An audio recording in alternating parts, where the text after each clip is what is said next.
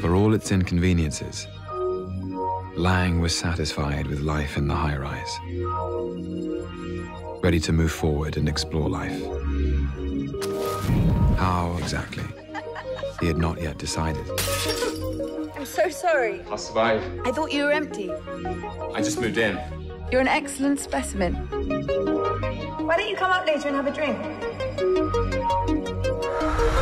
You don't know how things work around here, do you? I'm a fast learner.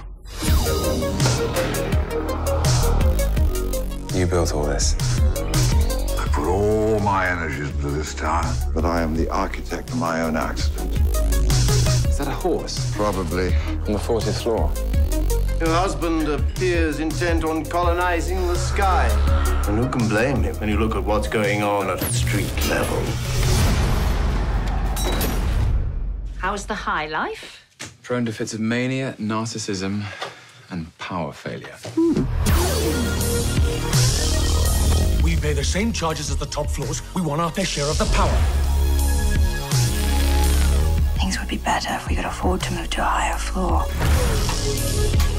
I think we should be prepared to meet moderate resistance. The ones who are the real danger are the self-contained types like you. Perhaps you're right. What are you doing? What are you doing in there? Teething problems. Building's still settling. Doesn't it seem odd that a man can fall from the 39th floor and not one police car turn up? Where's the sirens? What have you got there? A kaleidoscope. What can you see through that thing? The future.